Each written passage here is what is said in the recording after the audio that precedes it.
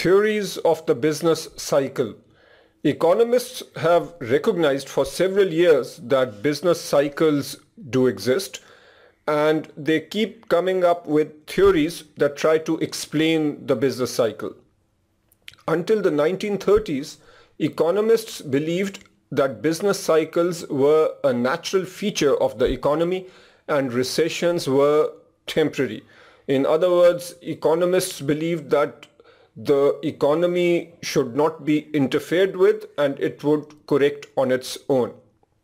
But the Great Depression changed that view and gave rise to new schools of economic thought. Let's go through the various theories or schools of economic thought that you need to be aware of, and recognize the fact that we are not becoming experts in these theories. We are just understanding the few major points so that you can answer questions on the exam. Section 3.1 deals with the neoclassical theories and the Austrian schools of thought. The basic premise of the neoclassical school is that markets will reach equilibrium because of the invisible hand or free markets. And this is the traditional view. It essentially says that the government should not interfere because the market will correct itself.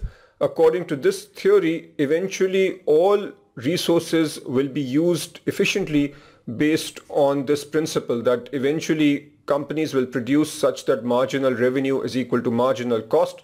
In other words, companies will adjust so as to maximize their profits.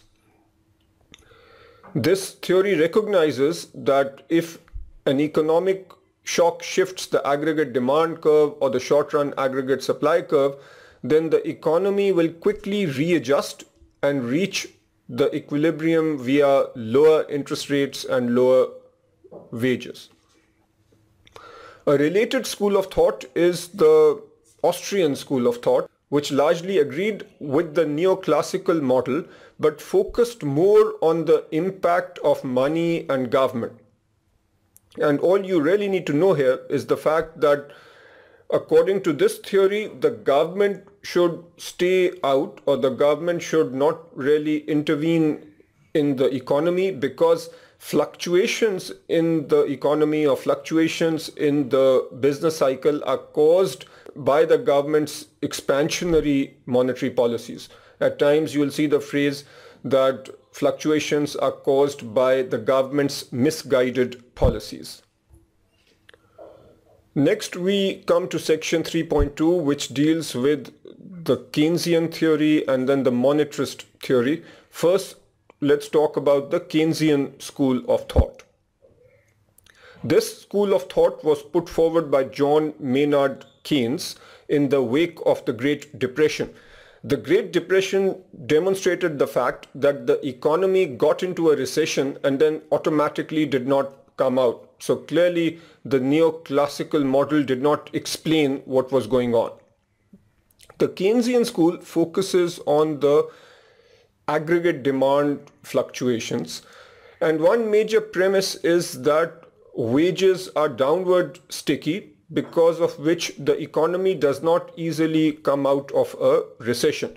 So if I were to draw the pictures that we saw in the previous reading, where we have price level on the y-axis, real GDP on the x-axis, let's say this is potential GDP, and for some reason the economy is in a recession. So real GDP is over here. Now, potentially the economy could come out of a recession if people were willing to accept lower wages, and then the aggregate supply would shift to the right, because then wages would be lower and companies would be willing to hire more people. But according to this theory, wages are downward sticky. People do not like wage cuts. They would rather be unemployed in the short run. So we are stuck over here. This is one point. The other point is that if somehow workers do accept lower wages, we would still have a problem, because the consumption would be low. People would still be in a depression mode or economic downturn mode, And because of that view, aggregate demand would still be lower. You can think of the fact that if wages are low, even then aggregate demand will be lower. So in any case, we would be stuck over here, which is giving us a recessionary gap. We are below the potential GDP. One proposed solution might be to lower interest rates. In other words, to try to kick the economy out of this situation by using lower interest rates. But according to the Keynesian school of thought, that in of itself will not work, because business confidence and business investment would still remain low, and the concept of animal instincts, where psychological factors kick in and people in general have low confidence in the economic situation, so they will hold back on spending and consumption. So according to the Keynesian view, governments should use both monetary policy and fiscal policy to kick the economy out of this situation. And what the government should try to do, according to the Keynesians, is keep capital and labor employed, even if this means a large fiscal deficit. Keynes agreed with the neoclassical and Austrian schools about economy being self-correcting. But the major distinction is that according to John Maynard Keynes, this takes a very long time. And he famously mentioned at some point that in the long run, we are all dead. The implication being that it's not worth creating so much suffering. We need to use all the tools at our disposal to try to get ourselves out of a recessionary trap. Now I want you to do example 7 from the curriculum. Note that this example is essentially a reading exercise, so it is less important compared to other examples where we have actual MCQ questions. Next we come to the monetarist school. The monetarist school objected to Keynesian intervention for 4 reasons, and you need to know these 4 reasons. First of all, the Keynesian model does not recognize the importance of money supply. Second issue is that the Keynesian model lacks complete representation of utility maximizing agents. And we'll see this concept again later. By utility maximizing agents or representation of these agents, what we mean is the following. The major agents in the economy are households and firms. And as we studied in microeconomics, households will operate under a budget, and households will try to maximize their utility. Firms try to maximize profits, and these aspects impact the overall economy. The Keynesian model does not take these facts into account or does not give enough representation to these facts. The Keynesian model fails to consider the long-term costs of government intervention. So the Keynesian model recognizes the fact that there will be a fiscal deficit if the government is using fiscal policy, either reducing taxes or increasing spending. Clearly that will create a deficit. In the long run, that deficit can have a detrimental effect, but the Keynesian model does not think about that. And finally, the timing of the government's economic policy response is uncertain. So if the policy response involves increased spending and lower taxes, by the time that policy has an impact on the real economy, the economy might be out of the recession anyway. So the policy then might actually have a negative impact on the economy. It might cause the economy to be overheated and cause inflation to be out of control. So monetarists say that these are the 4 issues with the Keynesian school of thought. So what then do the monetarists say? First of all, they say that the policy, especially monetary policy, should be clear and consistent. And there should be a limited role of the government. So there should be limited fiscal policy. As far as the monetary policy is concerned, we should have a situation where the money supply is kept steady and at a predictable rate. As we will see in the next reading, the intent is to keep money supply in line with potential GDP growth. This school of thought recognizes that business cycles occur because of exogenous shocks, for example, changes in technology, changes in cost structures, and maybe because of government intervention.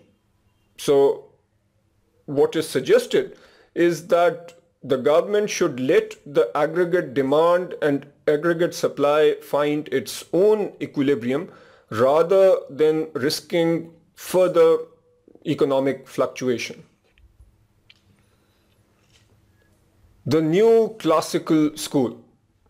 New classical macroeconomic models emphasize that economic agents should be represented with a utility function and a budget constraint.